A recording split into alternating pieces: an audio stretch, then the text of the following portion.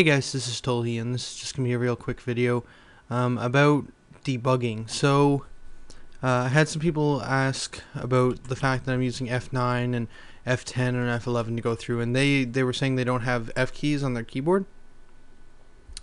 So that's not a huge deal. If you come in here and, oh, wrong one, view other windows, or view toolbars, sorry, there's this debug one, which by default seems to be off, but if you just go into toolbars, debug, click, you get this little one here.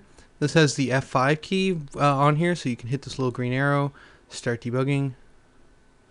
You can use the F10 key to step. Oh, it's asking for input. And then F10 to step over. There's also F11 to step into. We don't use that. And there's also Shift F11 to step out. We don't use that either, but we will eventually. But these keys are all up here. Show next statement is taking you to where the yellow arrow is. You can hit Shift F5, would be this little stop button that stops debugging. There's also Control F5, which by default isn't here. So what you have to do is you have to go into right click on this, or click this little add remove buttons bar, then go customize, and then in here you can add a command. Go to the debug and come down here to start without debugging, hit OK, and that one there, if we close this, will be that Control F5 button. So this one here is the one that will have that press any key to continue rather than just close immediately. So here are where all your buttons would be. Also, seeing as we're here, let's do an extra one that I haven't gone over before, but is an interesting little tool for debugging. You can also click here to take the breakpoints away and put them on. So this is what happens when I hit F9, is putting the breakpoints here. But I'm just going to run this. Okay, here we go. Here's what I'm looking for, is this watch menu.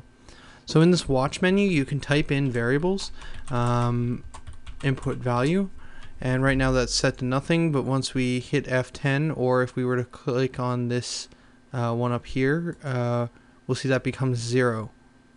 And so this add watch allows us to see what these values are as we debug through.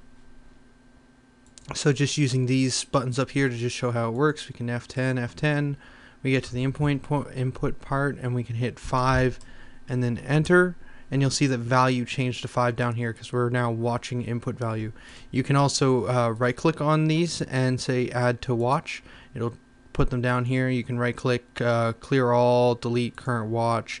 You can add a watch this way, which is just going to let you type it in. You can drag it down into here, so you can loop is true, as we can see. So it's just another way of watching your variables, so that you don't have to hover over them to see what them are, but you can drag them down in this little watch section, and it'll give you consistent data all the time, or constant update data of what's happening. And then which is another way to watch your variables and make sure that they're doing what you expect them to. Anyway, it's just a quick little debug thing. So this is Tolhi signing out. Later, guys.